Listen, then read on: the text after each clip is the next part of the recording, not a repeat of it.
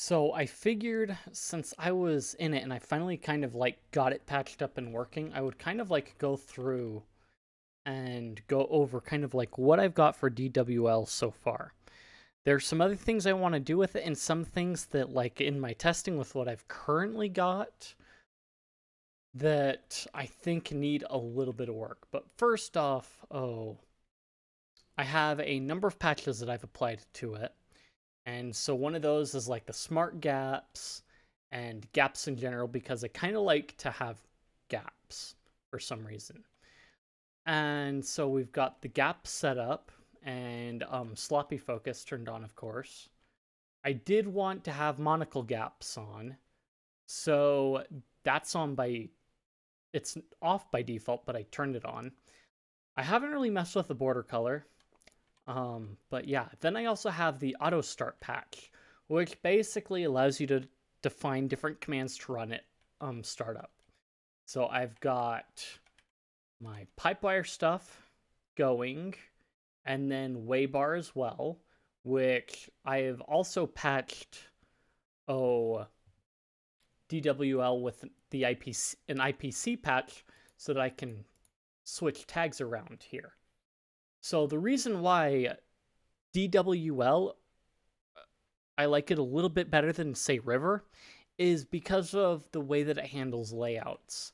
And, I mean, I guess I could figure out River's, protocol to write a layout so that I can have per tag layouts. But DWL handles it a little bit better.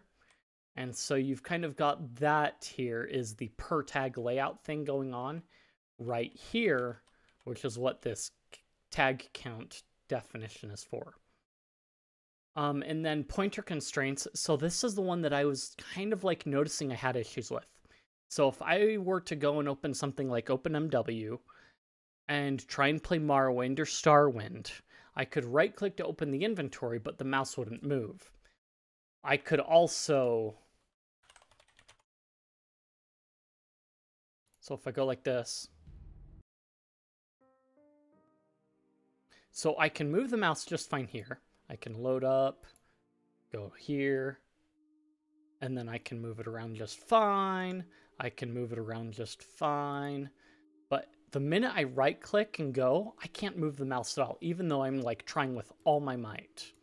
So I think, I'm not sure what's up, if it's something to do with DWL or what, but I'm pretty sure it's something weird with the way pointer constraints is working. So, and the pointer constraints that I installed is a little bit older, and I found, the sway pointer constraints, which is by Sevs. And I think that one would be a bit better, but that means I have to strip down everything that I've done and then basically update with the latest source changes and then reapply the patches that I want, which I know where to fix things up so it wouldn't be that hard, but yeah. So I may switch out the constraints, but I just have to roll back my Git history because I'm also keeping track of that stuff on, have a GitHub repo with it all set up. So this is where I've got my fork of it that I'm basically applying some of the configs to. So that'll be like right here. And some of it is obviously like somewhat weird. But once I'll bring the commits back up, sync it all up, and then go from there. But, so, I've also got the list of patches that I have downloaded for this in there too. And I may end up, what is it? I'm probably going to file down so it's just the patches that I've applied so that it's easy to tell. But anyway. Then here are the rules. I haven't really done anything with it as of yet, but I do have some things that I have to configure for the rules, like emulators and whatnot, I think, but that's for a later time. Then here are the layouts. I did install the deck layout, which allows basically stacking the windows like almost like a deck of cards. So, and then the monocole one, of course. So yeah. Next is the monitor rules. I don't have anything really special at all for it. I could set something up if I wanted to, but I haven't really worried about it because it works fine the way it is with my multiple monitors as it is. Then the keyboard rules and stuff, which I haven't worried too much about because that's managed by the keyboard itself. Anything that is special that way. Let's see, repeat delays, tap to click, tap and drag. So this is like trackpad stuff, natural scrolling, drag lock, things like that. Then you've got the lib input and different things that way. I haven't really changed too much from the default, but it does tell you what each one, what the options are for each value so you can tweak it as you want. And then these definitions were actually added by another patch. And that was the keycord patch, basically. And what the keycord patch does is let me do like multiple key combinations to open up different programs.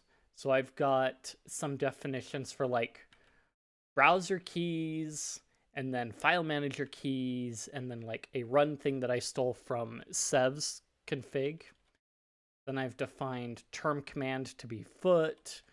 And then I've also commented out, the menu CMD and replaced it with a basic string so that I could use it in here and make it so that I can change it up here if I really need to. But yeah, you've got our volume raise and lower. So I could raise and lower the volume.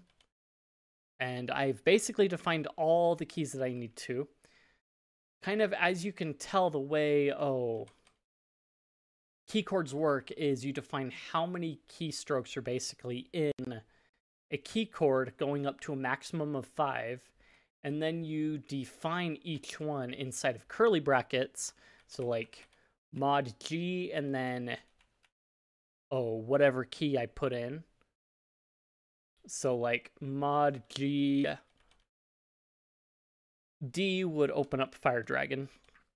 Mod B C would open up Chromium, and so on. We've kind of got the same deal going on down here, except I have to work out some conflicts that seem to be working its way into it for some reason. But yeah, here's the rest of our stuff. We've got the increase, decrease gaps. I haven't really tweaked around with too many of the default keys as of yet, and there's still some other things that I need to work with to get it that I want to do that I figured out. So I haven't set up my power menu yet, so if I hit Super Shift E, it will basically quit DWL rather than give me the option to give me the power menu like I have set up normally. Other than that, yeah, this is basically everything. Then there's the cycle layouts patch that I've set up as well. So like I said, about the only one I think I'm really going to have to worry about is the constraints one and switch that out. Other than that, most everything else I'm pretty happy with on DWL. So yeah, the repos there. I do have, if we look at the config.def.h, I do have, where is it? Down here. I have the definitions for the browser keys and file manager keys here. I may change the location of those definitions to elsewhere, but yeah, basically they should work for the most part. And yeah, some things still pretty default other than that. If you enjoyed the video, then like, comment, subscribe, feed the algorithm, boost the video up, share this video with your friends. If you found it informative or you just want to chat, I've got plenty of places in the description, Discord, Guilded, and what have you. Check those out, and I will see you guys in the next one.